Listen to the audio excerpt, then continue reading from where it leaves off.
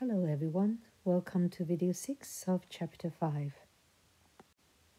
In this video, we study chapter 5.3. We discuss the change in the objective function and its effect in the optimal solution. So remember, the coefficient for the objective function is the vector c. Okay, so let's get started. We consider the following simplex algorithm to solve a linear programming problem. Here on the left, this is the initial tableau. We denote it by coefficient matrix A, and then B here, C here, and Z naught. And after a sequence of pivot steps, we reach the final tableau where we put a star on all the coefficients to denote that they are different. And then assume that for the final tableau, x start is the optimal basic feasible function. We are interested in the following question. If for the objective function coefficient vector c here, if one of the entrants like ci is changed, how does the final optimal value z naught 0, z naught star, how does that change? Okay, let's try to answer this in this abstract setting. And from what we have discussed in the previous chapter, we know that c star, the final value of this c here, can be expressed by this expression, that is this c minus cb. Remember how to form that vector? We discussed about that. And the a star here. Okay, and if this is the final tableau, then this vector here, this coefficient here, shall be non-negative. And also the z naught star is expressed as z naught, the initial one here, minus cb, the same vector here, times the b star, this one on the right hand side. Okay, this we established in the previous study. Okay, we make one comment. For the objective value, only the change in CB will affect this value. Okay, if you make change in the other coefficient of C, and you see that it doesn't occur in this expression. But however, here if you change the other elements in C, you see the C star will be changed. And then we need to be careful that we need to have C star bigger than 0, that inequality to be preserved.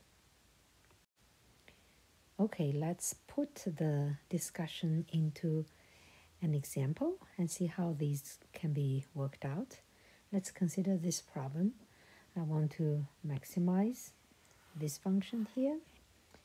And I have two constraints, so x1, x2, x3, x4 are my variables.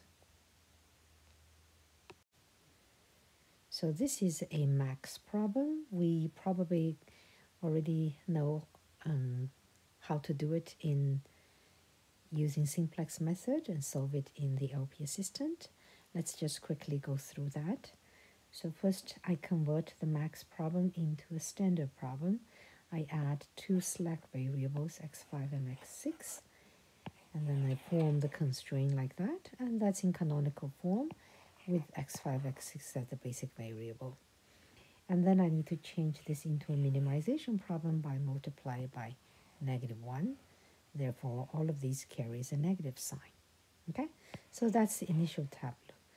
And then you carry out the simplex algorithm by finding the point to pivot. So let's say here I found that's where I pivot for this negative coefficient. And I get the second part of the tableau here.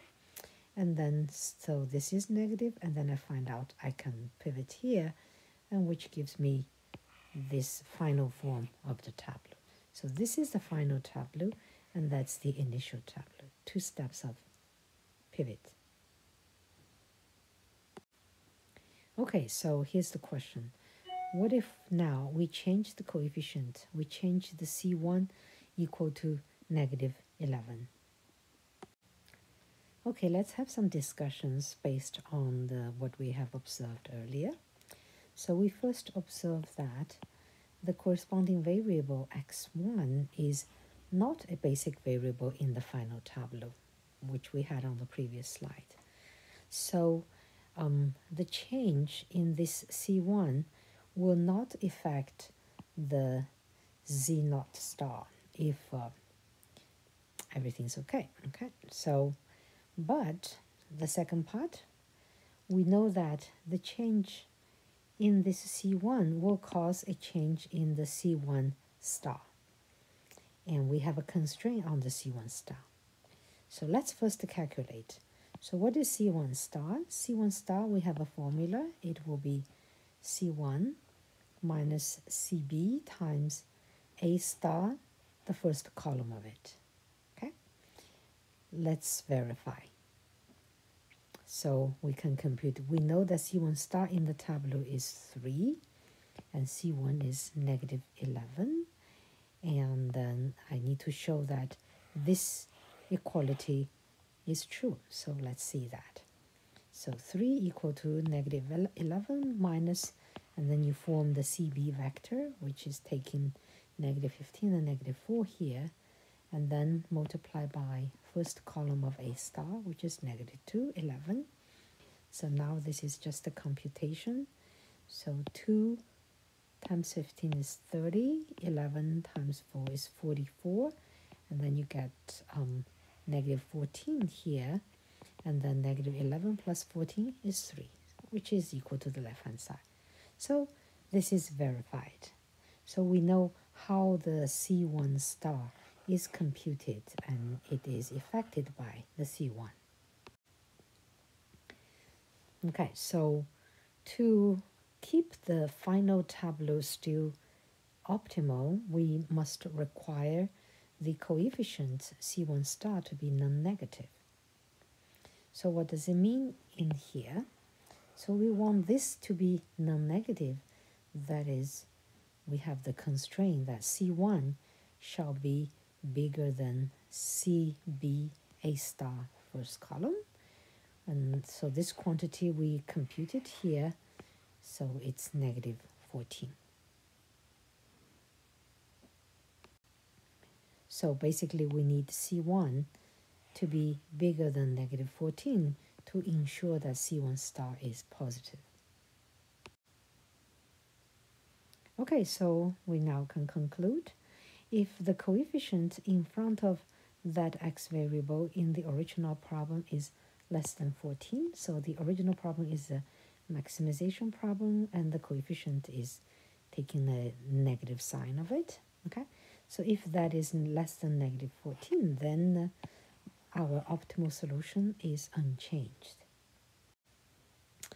Now, however, if the change is more than 3 units, let's say the new C1 star now will be negative, then it's no longer optimal, and we will have to perform more or new computation of simplex algorithm on that tableau.